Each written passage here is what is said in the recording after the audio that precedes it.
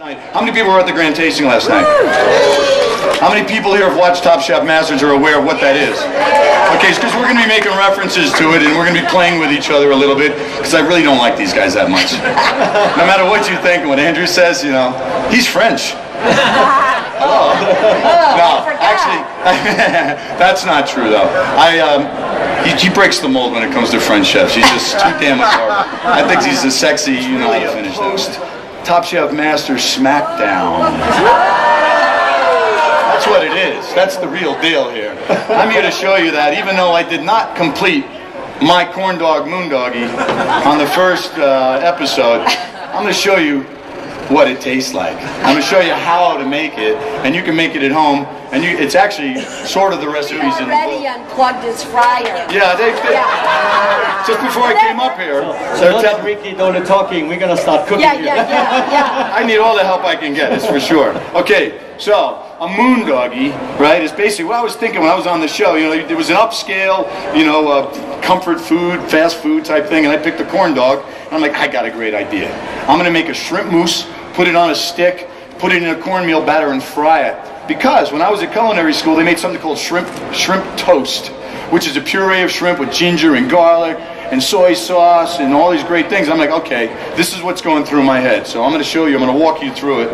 First of all, I'm going to make this sanitary and safe. Anybody getting a physical? If you notice me on Top Chef Masters wearing these, it's not because I'm trying to be sanitary, it's because I'm bleeding like a stuck pig half the time. You know, you're like running around, and you know, I'm a spazoid, just in case. I'm an admitted spazoid. You know, it is what it is. You know? Mine turned into a water balloon full of blood at one point. I don't think they show that. No, they don't. Yeah. They pick on certain people. That's the truth. Okay, this is shrimp, all right? Who doesn't like shrimp? This is what I'm thinking. I mean, 99% people don't even consider shrimp as seafood. You know, it's like, I don't eat seafood, but I do eat shrimp. It's kind of like the vegetarian who doesn't eat anything, but they'll eat bacon, right? That's the shrimp of that. It enters into a whole nother realm of its own. So I'm thinking, I'm going to win this with shrimp. And I might have, if I had finished it. For those of you who don't remember. So you just chop it up real easily, put it into a food processor, and I just pulled this out of the freezer just prior to the show starting up, because the idea is to keep everything cold. When you're working with fish, keep it cold. And friction is caused when a blade or a grinding action happens, so you want to counter that. So you want everything to be ultra cool. So I have my shrimp here on ice. I'm cutting it up, pre-cutting it up a little bit so the machine doesn't have to do quite as much work. I mean, you could stick the shrimp in whole, but then you have to run it longer. And it doesn't make sense because you're warming it up. Okay, I think you get the cold idea. Okay, the shrimp toast idea is garlic. So I'm putting in a combination of garlic and shallots, right? That's flavor, all right? So you got the protein and you got your flavor, right? A good amount of garlic and shallots. I want some heat now. I want some spice. So I've got some little Thai chili peppers. And here, add as much or as little as you want. Personally, I like mine a little spicy, so I go for it. I jump it in. No, we're not doing that. We're not saying any funny words that begin with a B and M with an M with an A in it. All right, we're not doing it. Just not about it. Okay. We're going to add some seasoning. It needs, okay, so now it's got some garlic, it's got some shallots. It needs a little bit of salt. So I'm adding fish sauce. Fish sauce, Thai or Vietnamese fish sauce, is anchovies and salt that are allowed to ferment. Sounds disgusting? It is the secret ingredient to seafood. You add this and it creates this umami. Your mouth automatically starts watering. So far I think I'm doing really good, you know. I'm like, I got the heat. I got all this working. I'm going to add a little bit of lime. I want some acid. But the flavor of lime is really in the oil. So I just take a little bit of one of these little microplane jabos. It just kind of shaves the exterior portion where all the oils and the flavor of the lime are. And that goes in there. You know, a little more. I'm big on seasoning. All right, so that goes in there. And because the fish sauce is so salty, and when you go to Vietnamese restaurants, they make this thing nuc cham, and it's balanced out because the saltiness is pretty strong. I put a little sugar in there. Now you don't have to put sugar in there, but it actually works. When it goes on your palate, you feel this perfect balance. So if you're against sugar, don't add it. But it's a part of the recipe that I created on that certain show that we did that one time. This is an egg white. Now the egg white isn't absolutely necessary, but when you're working on something and it's going on a stick, you want to make sure that it's got a lot of protein. Shrimp, scallops have natural amount of protein. It'll normally make a great mousse or something. It'll form, it'll hold its shape. But I add a little bit of egg white just to boost up the albumin in it, and so when it cooks, it holds it together better. All right, now I add the ginger. So I'm just going to grate some ginger in there, a good amount of ginger. I want that clean, delicious, refreshing flavor of ginger. It helps to balance out the strongness, the heat that you get from the chilies. You got the salt going on, you got sweet, you pretty much got everything covered here, right? Is there something coming out here? Or? Just kidding. Yeah, it's sticking to the inside. You have to smack it. Nice guy. Yeah, that's for you for later. Thank you. Thank you. You can have that. That's for her recipe. Now, I'm going to add some herbs, but first of all, I want to kind of process this for a second.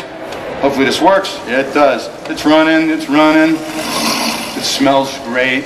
Now, it's going to look a little loose in the beginning because you got the egg white, you got the shrimp sauce, which is liquid. Stop. All right. And here I've got a bowl with ice under it, keeping everything cold. A rubber spatula, scrape down the sides. I'm going to add some herbs. Lots of scallions. And cilantro. Cilantro is mucho good. Ooh, we're frying a little cilantro inadvertently, which is also good. All right. Real quick. Bang. Boom. So you got great flavors in it. Garlic, shallot, heat from some peppers, lots of albumin. You got the flavor of fresh shrimp. And we're going to start looking towards Georgia for shrimp because I don't know if we're going to be producing a lot out of the Gulf, folks. I've been talking about sustainability forever. It's time we woke up. I hope that everybody understands and embraces that. It's something that's been near and dear to me for my entire career. And I don't mean to put a bummer on anything, but I don't sleep at night anymore thinking about this stuff. All right, here's the mousse. You see, it holds up pretty good. Add a little bit of salt to this is what I'm going to do because the fish sauce wasn't really seasoning it as highly as I wanted to. And once you add salt to a mixture that's pureed, it starts to what we call set or firm up. So I add a little salt, mix it, and in a case like this, you spread it out all around the bottom of the bowl that's touching the ice, and you've got, and it super cools it. It cools it really quickly. It's almost like making ice cream, right? Like that is cold to touch. You want to touch it, Susan? Tell me it's cold. Lie for me. It's a little warm. Yeah, I know it's starting. It's starting to cook. No, it's good. All right. Now to form the moon doggies, we need a stick right here, popsicle stick. I had them ready, by the way, on the show, but I wasn't quite 100%. And I was covered in flour. I don't know if you remember that. Okay, so I'm taking off this thing. I want my hand to be wet because this is sticky. It's tacky. So if I coat my hand with a little bit of moisture, pull up a little bit of the moon doggie mixture, and start to form it. Keeping your hand wet. Come on, man. Does that not look like a corn dog? Huh? What do you think? Oh, we're totally convinced now. Oh, and the smell of it is good. You know, and we even, it's seasoned right. I just tasted it. It's got,